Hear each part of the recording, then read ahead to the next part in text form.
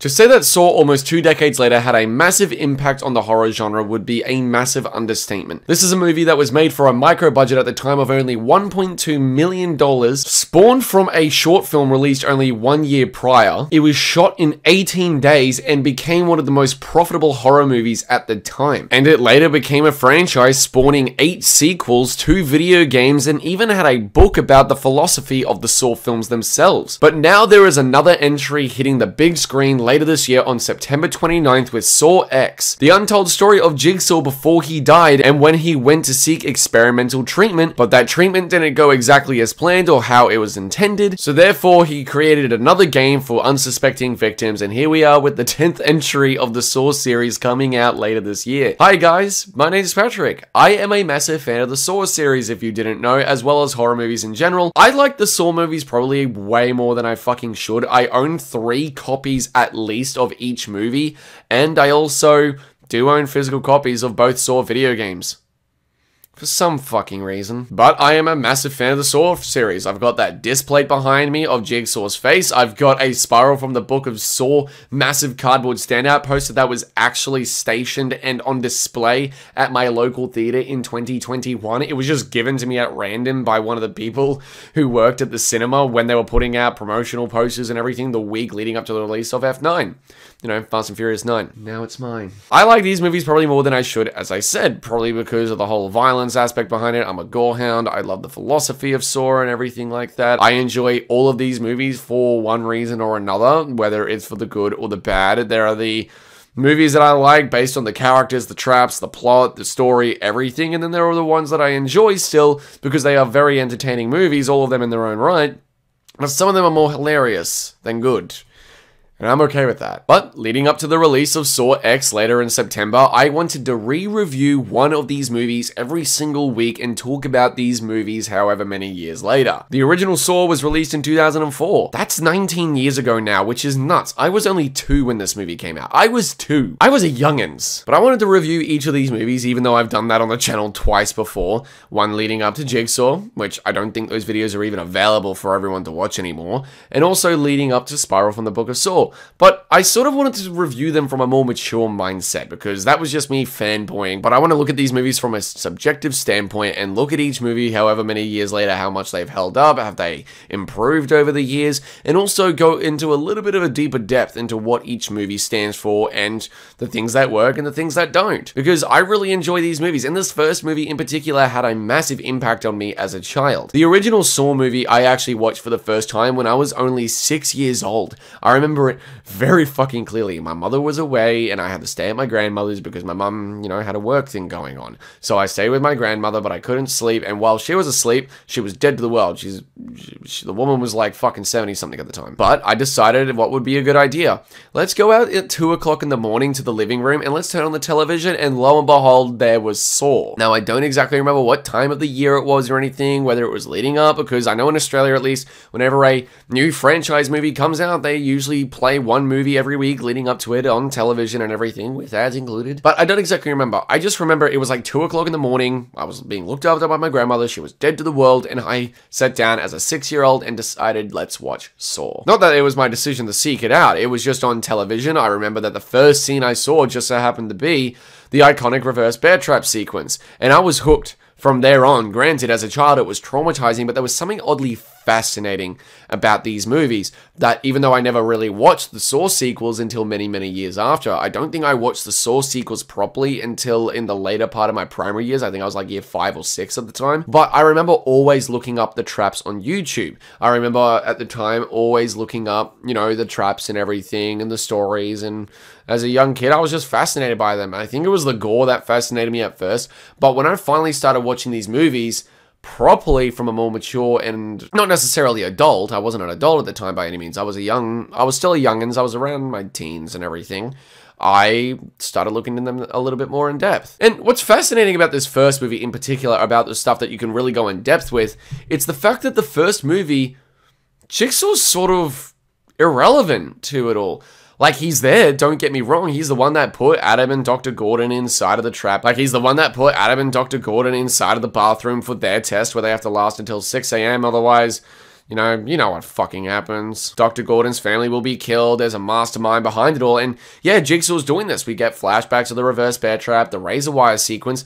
But other than that, he is quite irrelevant to the story up until the ending of the movie. And what's fascinating is that this takes the route with a serial killer type horror movie or murder mystery story in a similar way to what Alien and Predator did for action and sci-fi horror. Jigsaw is barely in this movie, and when he is in the movie for a first time viewing, he is in shots that you wouldn't even suspect that to be the killer. Like, I remember for the first time watching this movie all the way through, and I still didn't pick up on it because this scene happened before the reverse bear trap, but seeing Dr. Gordon and his med students and everything, and the really flirty student that he was sleeping with and everything, cheating on his wife with. But what I love the most is that he is just there on the table, and they mention his name is John Kramer. He has a frontal lobe tumor, and you wouldn't even pick that's him, even though there are hints in the movie that it is in fact him, or that it's the guy in the bathroom. There are very subtle hints, even stuffs on the tape, such as when you've got that much poison running through your blood,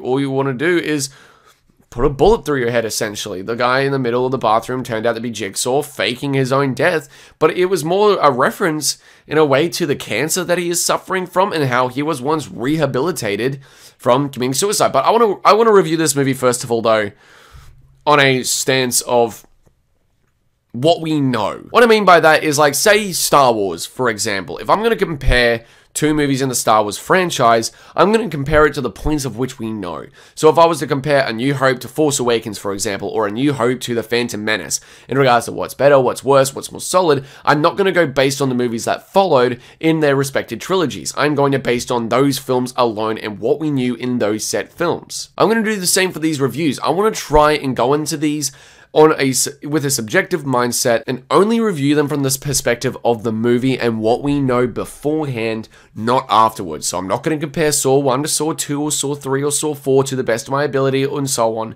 for the reason that this first movie doesn't even need those. This movie can stand on its own so well because it is so brilliantly and meticulously crafted. There are so many things in this movie that just work for me in so many different ways. Like, for one, the traps aren't even that violent and aren't a key focal point.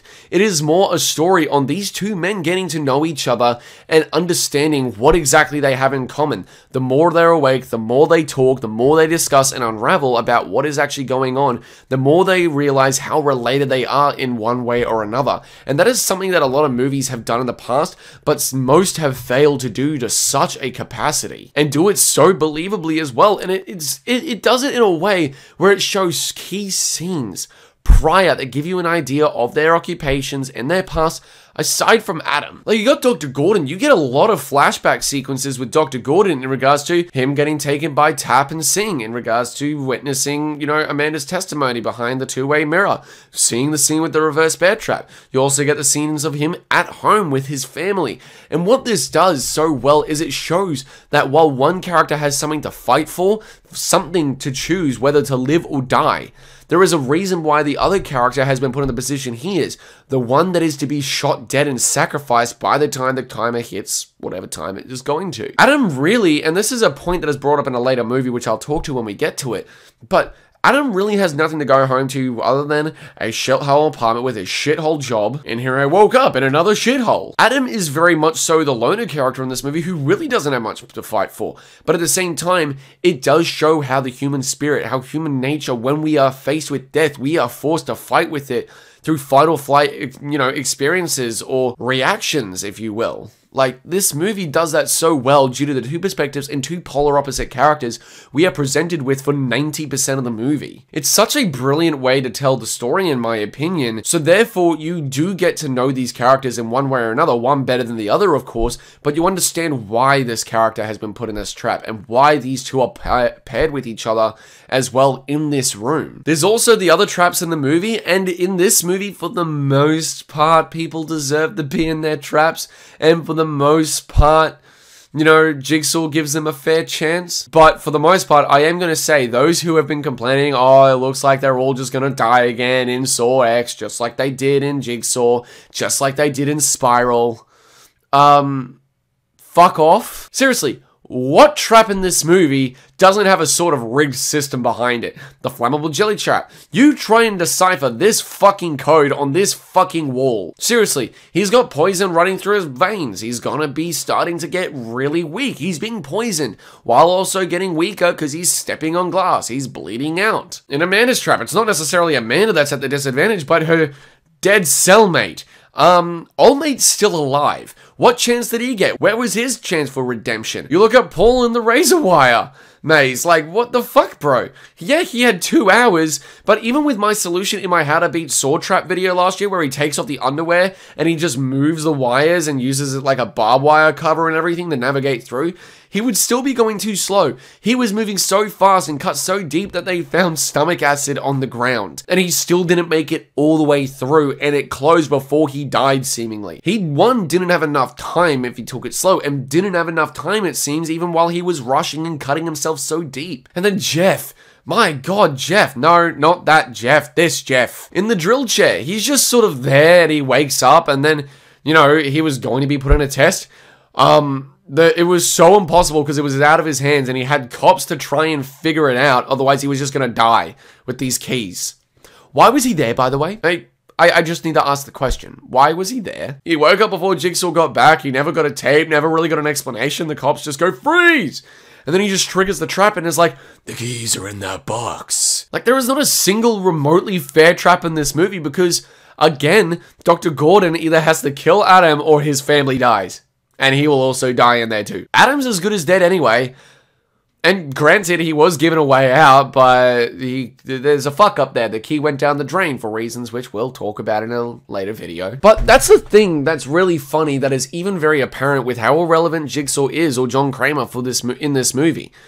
But also how prevalent and how important he is at the same time in regards to his ideologies and his philosophies. Now, granted, if I am not mistaken, Saw is loosely based, or at least the serial killer John Kramer is loosely based off of Henry Howard Holmes, who was a real-life serial killer. Like, if I'm reading here, Henry Howard Holmes was America's first prolific serial killer who designed a castle of crime with only murder and malice in mind. A man of many aliases and few scruples, H.H. Holmes horrified the nation. Inspired by the riches of insurance fraud, Holmes murdered men, women, and children across the country. And if I'm not mistaken, it was sort of like he would torture them and everything in his own ways after taking them into his murder castle, his murder hotel and everything, and doing similar things. I don't know that for facts, correct me if I'm wrong, but at the same time, what's horrifying is that a character like Jigsaw could be in our world today, just living among us right now and we wouldn't even know it. We could one day just be fucking chloroformed and wake up in a room somewhere chained where we are forced to hack off our own arm or forced to hack off our own leg. Or as per the new movie, forced to break fingers or whatever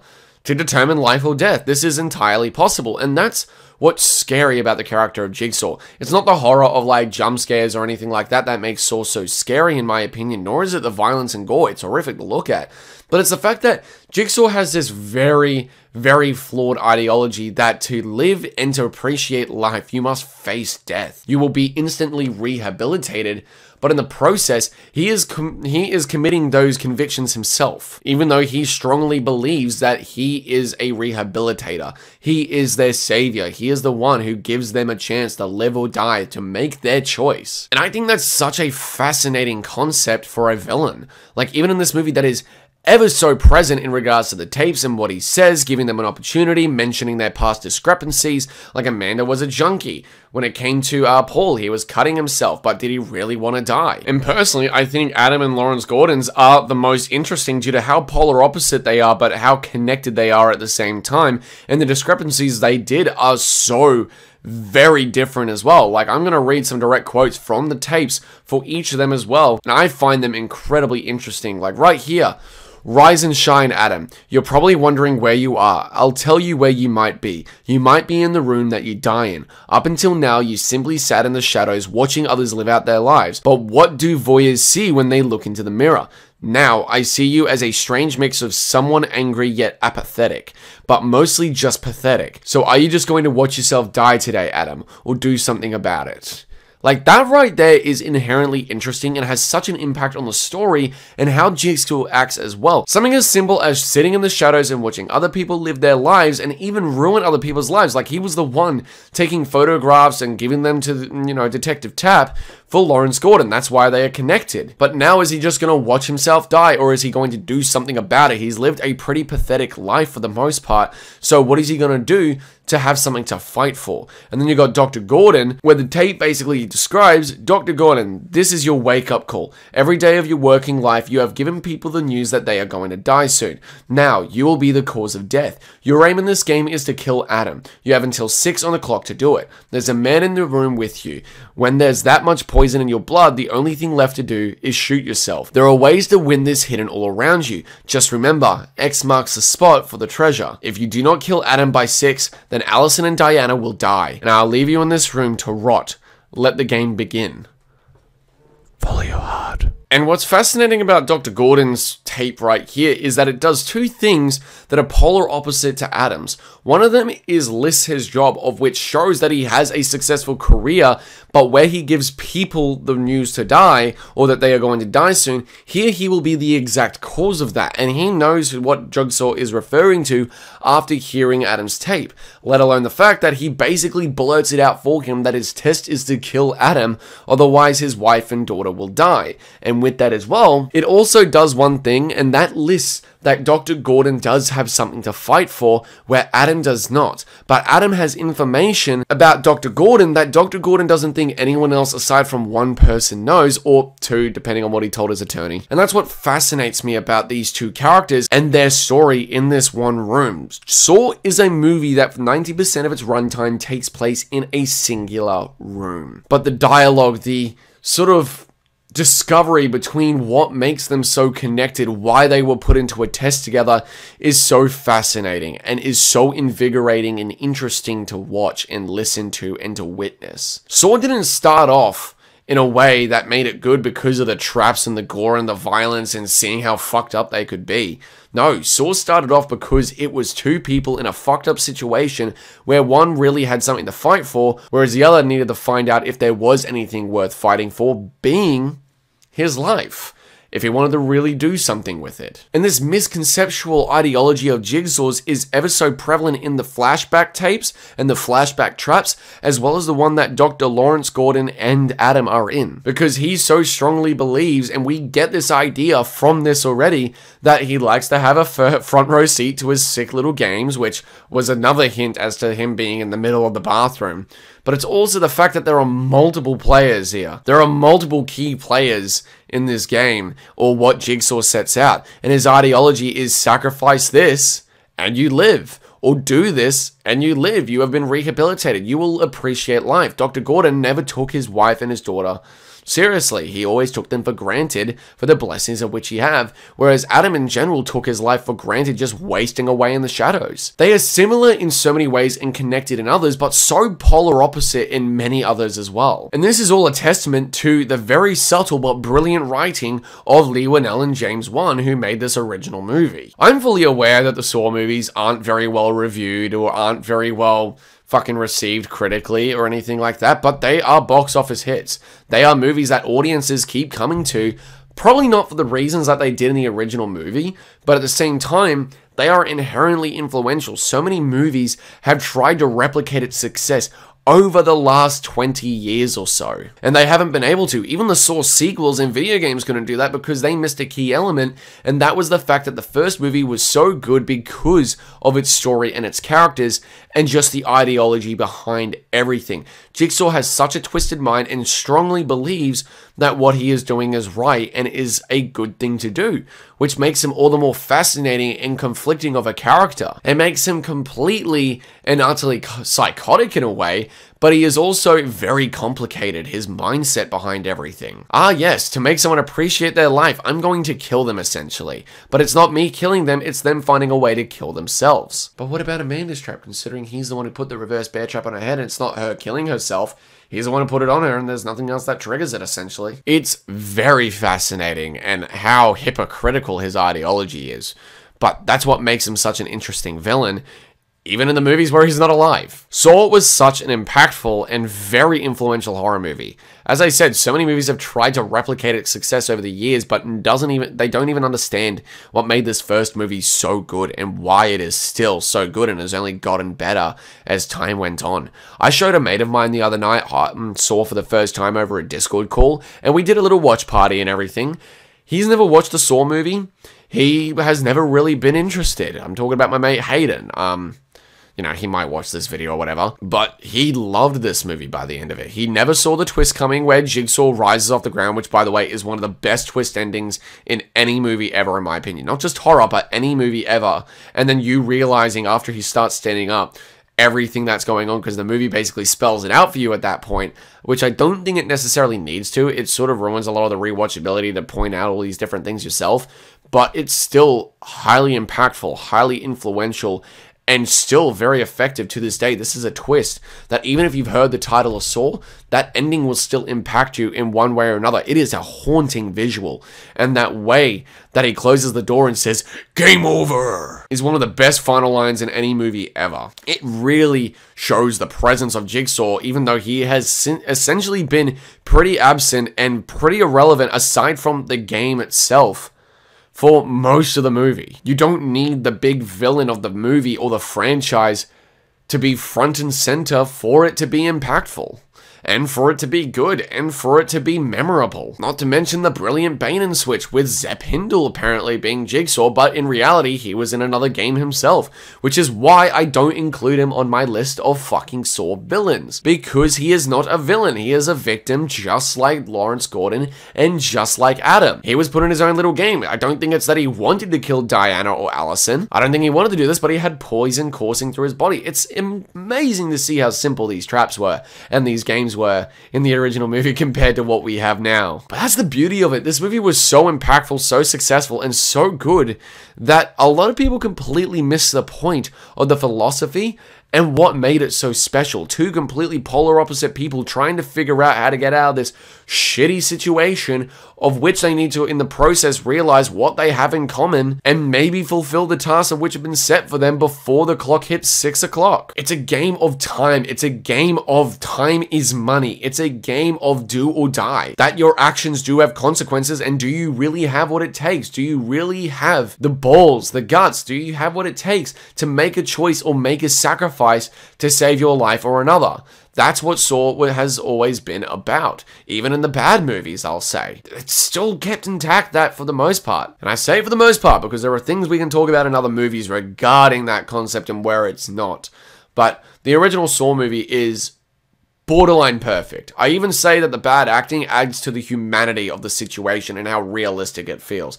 Adam's weird dialogue such as, "This is the most fun I've had without lubricant." Or, my personal favorite, "Why don't I spill myself in peanut butter and have a 15-hooker gangbang?" These jokes and also the weird reactions and screams add to the humanity of Adam in particular, because he is very much so the human character, while Lawrence Gordon is the story character as well. The odd acting from Leigh Whannell humanizes Adam so much more and makes him more lovable that you care about him a whole lot more, because in this situation, we'd be dealing with it in a similar way, I reckon, especially if we were sat in that room for so long. We'd be cracking inappropriate jokes in that fucking moment. It wouldn't be appropriate to talk about a 15-hooker gangbang while smearing peanut butter on you, or mentioning fun without lubricant. I don't think that would be a responsible response at all. I don't think it would be. But to deal with a shitty situation, we sometimes cope in our own ways, and Adam is a very sarcastic character. Whereas Dr. Gordon is the complete opposite of the coin, showing once again that he has something to fight for to help him live, and that is his family. He really wants them to live. He is realizing his wrongs and the misdeeds of his ways. And that's the beauty of Saw, in my opinion. I think this movie is so good, guys, and 19 years later, it's only just gotten better. I know that this is a bit of a messy review and a messy description, but at the same time, I wanted to do this completely unscripted and completely out of my thoughts with a fresh viewing and everything, because this is a movie I watch at least once a month and is a movie that is so special to me, and I wanted to talk about it from the fan but also critical side. This movie was shot in 18 days in such a brilliant way with almost no budget, and the way they got around certain things such as the actor who played Detective Singh not being able to come on the set one day. On the Blu-ray edition of these movies, you actually see Leigh Whannell's bottom half of his face when he walks into the shed of the warehouse before you know, Detective Singh and Tap end up encountering Jigsaw. The things they do to get around them, the budget cuts and everything, and how creative they had to be to make this movie happen. It shows that less is more in regards to the budget. It shows that it provides a lot of creative freedom as well. Saw is such a special movie that so many have tried to replicate over the years, as I've stated countless times in this video now, and I wanted to talk about it in a way that was from the fandom and the critical side, as I said, and I didn't want to script anything out. I didn't want dot points. I know that this video might be a bit messy because of that, but it's the only way in my mind I can truly express how I feel about Saw 1. With the following movies, they'll probably be a bit scripted and have dot points here and there, of course, but this first movie, it is such a special fucking film that has impacted movies and horror in general. It spawned an entire subgenre, and there are still movies being made today on this franchise, even after it initially ended in 2010. And I am so excited for Saw X for that reason, guys, and the fact that this is between 1 and 2, the two best Saw movies in my opinion, makes me very excited. And I can't wait to see how they continue that movie from Saw 1 and lead it into Saw 2. I am very intrigued. Like, very, very intrigued. Is this movie just going to open up with a trap and then show Jigsaw walking out the door and what happened after he closed Adam and hearing those screams? That would actually be a very interesting opening, if you ask me. He just closes the door and is like, game over, and then he walks over, he's like, oh, fuck. Oh, I've got another game to get to. How do your eyeballs and fingers sound, my friend? But guys, that is my 19 years later review of Saw. Again, I'm so sorry it's a little bit inconsistent in regards to what I'm saying and a little bit incoherent, but at the same time, I just wanted to get my proper thoughts out, and this is the best way I could do it for you guys. Thank you all so much for watching. Look out for my following reviews for Saw 2, 3, all the way through to Spiral from the Book of Saw, leading up to Saw X over the coming weeks, as well as a possible drunk reaction to Saw 3D that I have planned with Hayden, actually. We're in the middle of watching all the Saw movies leading up to Saw X, and he wants to actually do a reaction with me on the Saw series. At least for 1 or 2 movies, so I was thinking Saw 3D and Spiral for him to join me for those, so I think that would be interesting, a drunk reaction. So, yeah. Thank you all so much for watching. Look out for more videos and content coming very, very soon. I can't wait to provide them to you guys. Make sure to check out my other content, such as my movie reactions and TV show reactions as well. I put a lot of hard time and effort into those, and it would really mean a lot if you check those ones out, as well as other reviews. You know, may have already posted my review of Meg 2, The Trench thus far. I don't know when this video is going up, but I'll have my Gran Turismo review up later this weekend as well. Yeah, thank you so much for watching. Look out for more videos coming very soon, and I'll see you all in the next one. Take care.